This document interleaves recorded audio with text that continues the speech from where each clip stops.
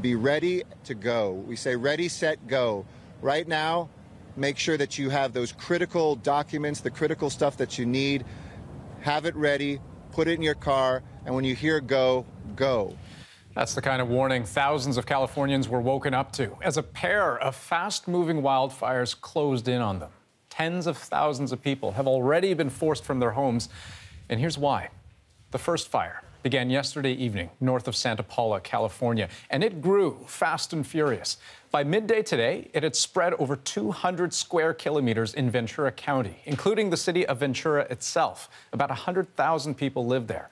At least 150 structures, including homes, were burned to the ground, and California declared a state of emergency. But then things got worse. A second fire broke out at around 3:30 a.m. local time. It burned into Los Angeles County, including the northern neighborhoods of L.A., forcing the evacuation of 2,500 homes.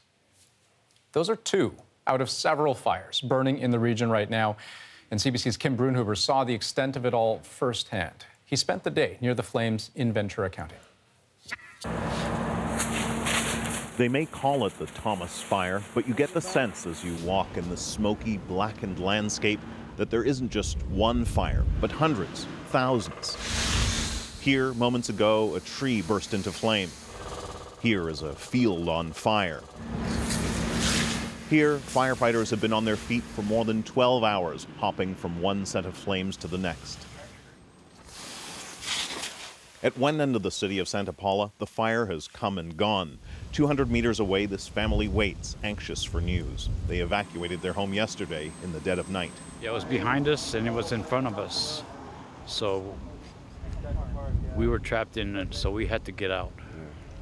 You were basically surrounded on that side and this side. Right. They came back this morning to see if their house was still standing.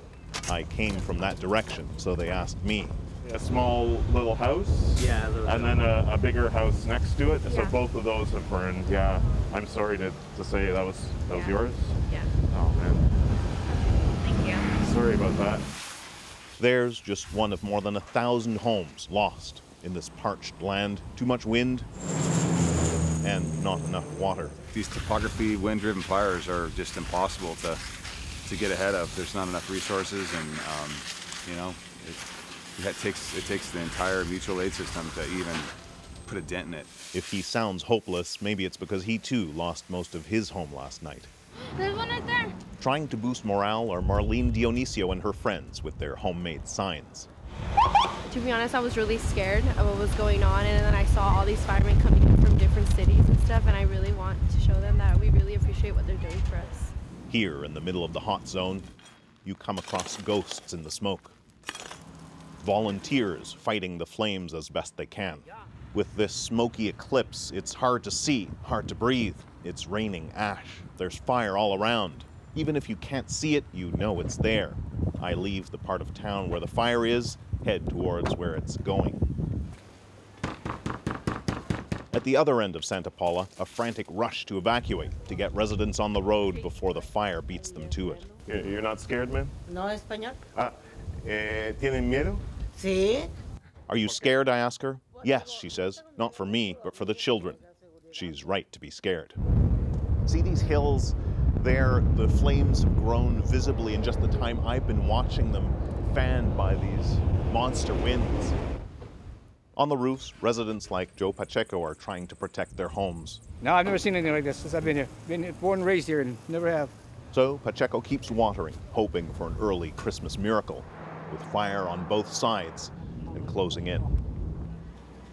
Kim Brunhuber, CBC News, Santa Paula, California.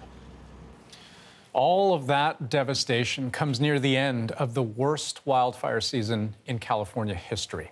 In October alone, at least 43 people were killed and more than 10,000 buildings were lost as aggressive wildfires swept through wine country. And the big worry tonight is we may not have seen the worst of it. Now, meteorologist Johanna Wagstaff has been tracking this for us. And Joe, can you start by explaining why this year has been as bad as it has been? Well, Andrew, a couple of unique weather conditions have come together to sort of create the perfect storm for explosive fires.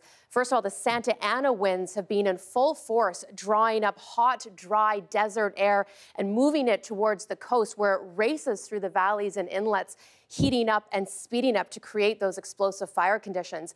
We've also had a lot of vegetation growth after a record wet winter, followed by a very hot summer for California, and that dried out all the brush, basically creating fuels for these fires to burn through, Andrew. And so, Joe, look into the future for me, if you could. I mean, how much worse are we expecting things to get from here?